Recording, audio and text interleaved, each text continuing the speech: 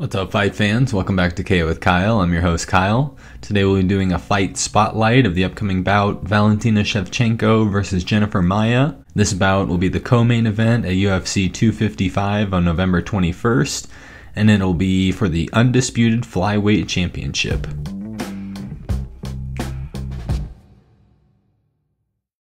Valentina Shevchenko is the current flyweight champion. She won the title versus Joanna Jedrzejczyk in December of 2018 and has had 3 successful title defenses since.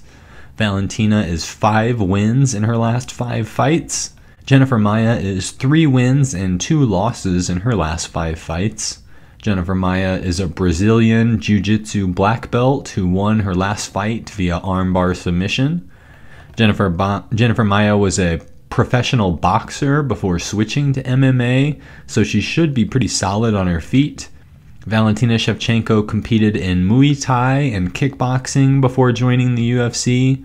She actually beat Joanna 3 times in Muay Thai before joining the UFC. Valentina has 3 Performance of the Night bonuses. Jennifer Maia has 1 performance bonus. And now on to their last 5 fights.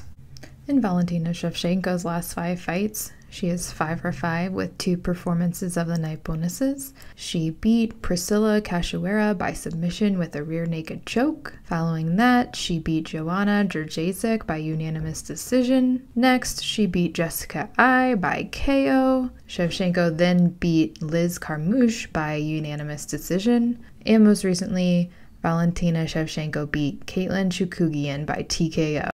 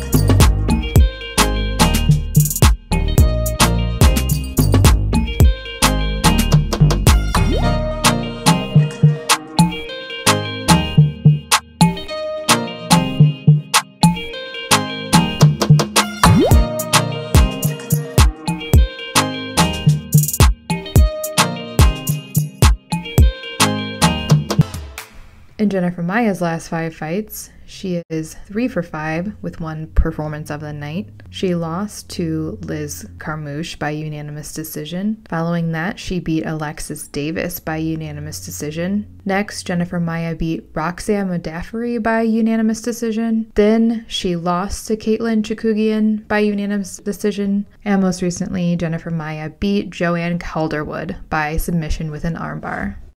Jennifer Maia may have the boxing advantage, but Valentina is always calm and measured in her approach.